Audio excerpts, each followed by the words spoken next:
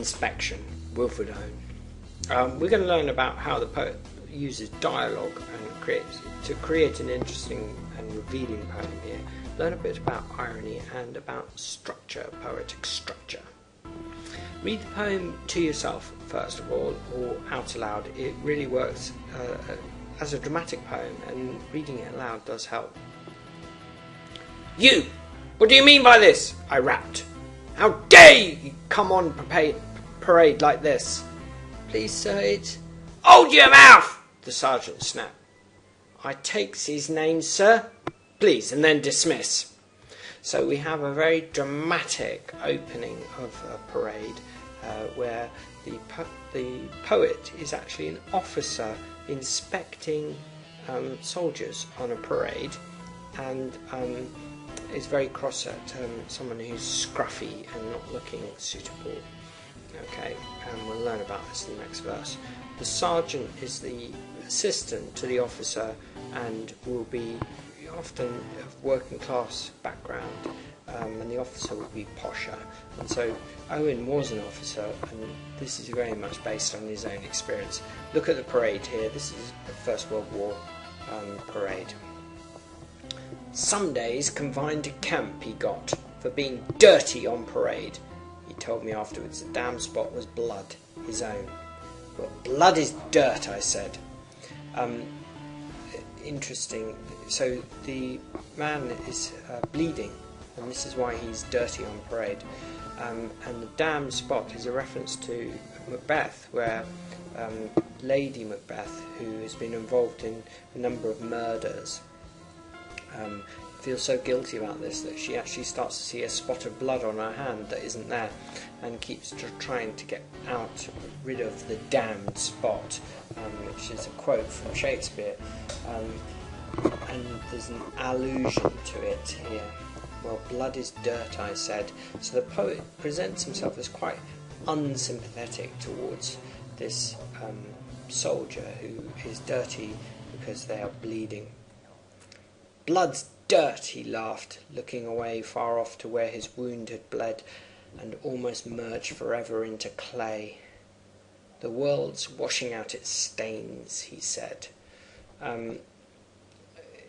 So the soldier is very bitter about the fact that blood is called dirt, and watching the blood drain into the ground. And he says the world is washing out its stains. He seems to be a very kind of interesting soldier who's reflecting how the world seems to be washing away its blood, its stains, and that's the kind of image that the man says. "It doesn't like our cheeks so red, young blood's its great objection.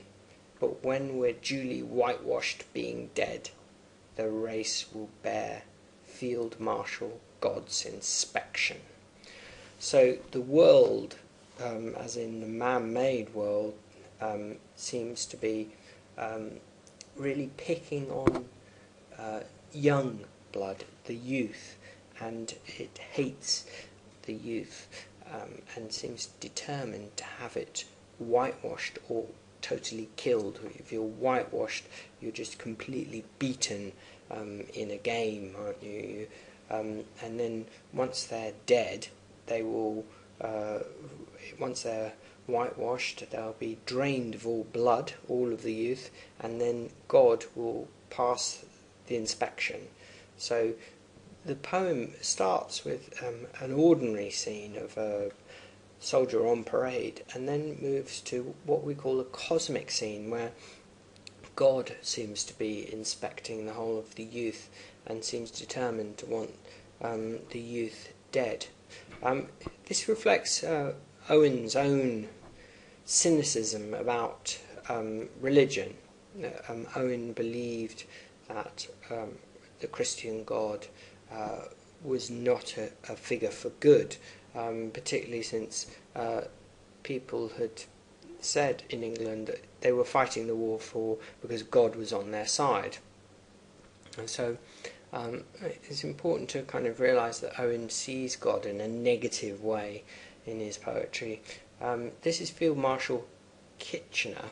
He was the most important soldier in the army until his death in 1916. This was just taken shortly before he died.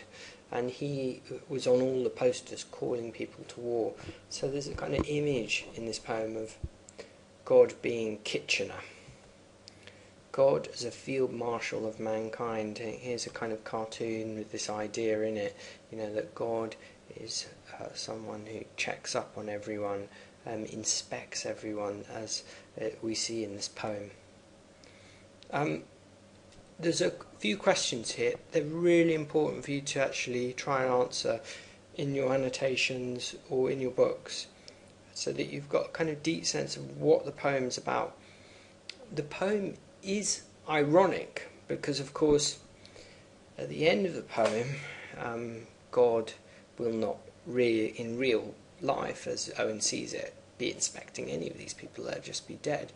So there's a kind of almost cartoonish and ironic element towards the end of the poem, but it's also deeply sad as well, this idea that these young people are living in a situation where they will just land up dead, and that's the only time they will pass any sort of real inspection.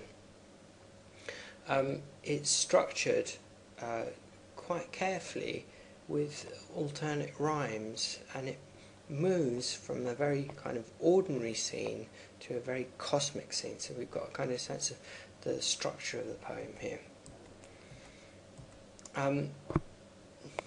Think about the irony in the poem. There are other ironies in this poem too. The fact that the poet, who seems so unpleasant in the actual poem, is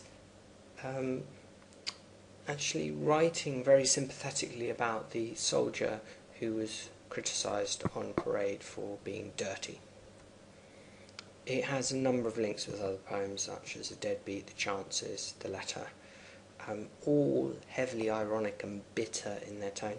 And I think what's important to understand here is the bitterness in Owen's poetry that's stronger and angrier than any other poet of the First World War. So annotate your poems and try and think of a creative response to it, and then review it by teaching it to the person